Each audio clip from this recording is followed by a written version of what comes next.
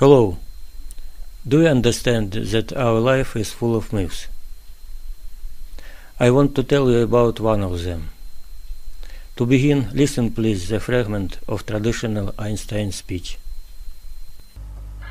It follows from the special theory of relativity that mass and energy are but different manifestations of the same thing. Well, thus Einstein in this fragment says that the mass energy equivalence formula is a consequence of the special relativity theory. For more than 100 years this statement is being repeated, although such statement is a delusion. The mass energy equivalence formula has no any direct relation to the special relativity theory, as it will be shown later. As to the century of repetition, it says a lot about all of us.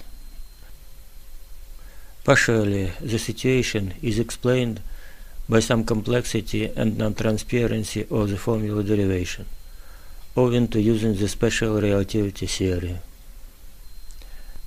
And as to conclusion obtained from the formula about the possibility to create a nuclear bomb, it is most probably not the most important one. Well, the article with the formula derivation was published by Einstein in 1905.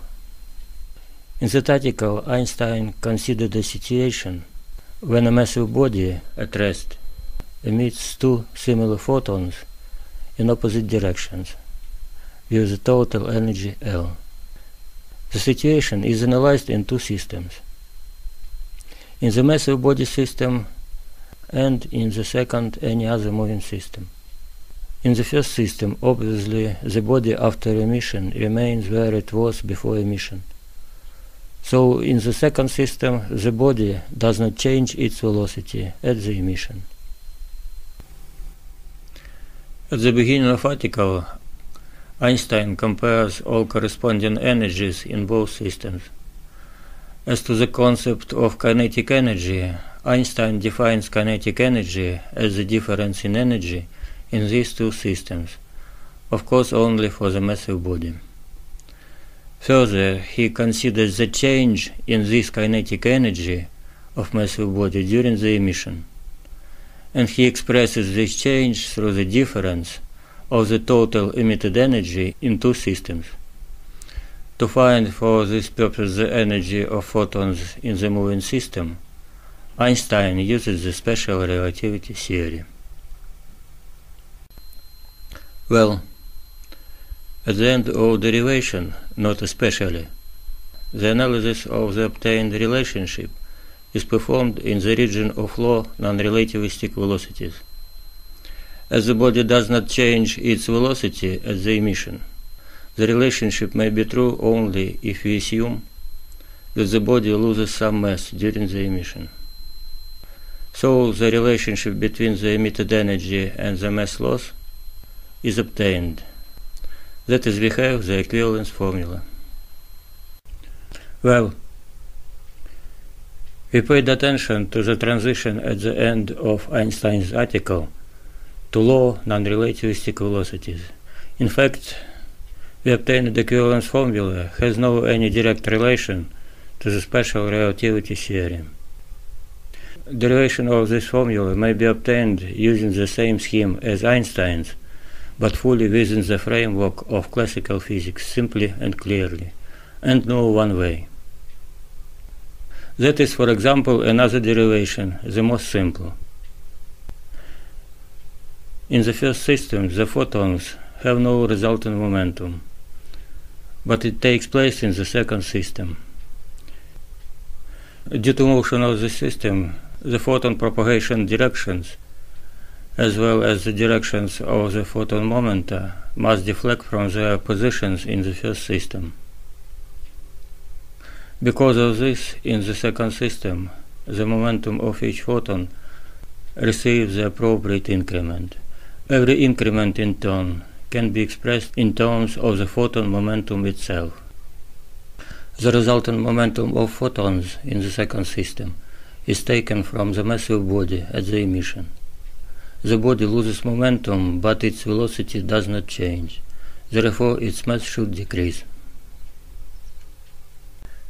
Thus, we have the decrement of mass at the emission of photons, which is expressed through the total of values of photon momenta.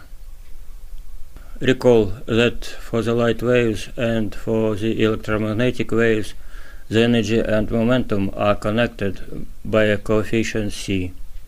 It is a proven fact of classical physics.